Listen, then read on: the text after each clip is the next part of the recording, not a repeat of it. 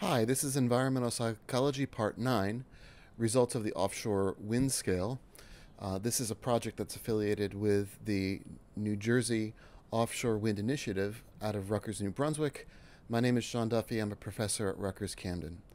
Now, I just want to say that this is a placeholder uh, set of slides because I'm going to be collecting data over the course of the summer using a survey that I've developed with one of my undergraduate honors students, which is going to be on attitudes, opinions, and knowledge about offshore wind.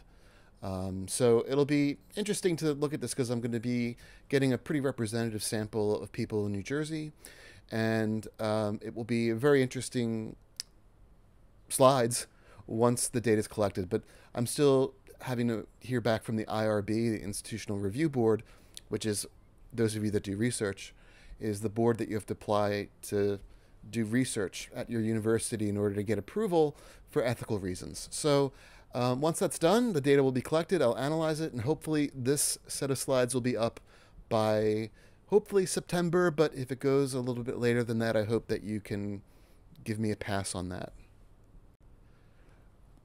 This is basically what I just said, and the summary is, again, this is just a filler slide.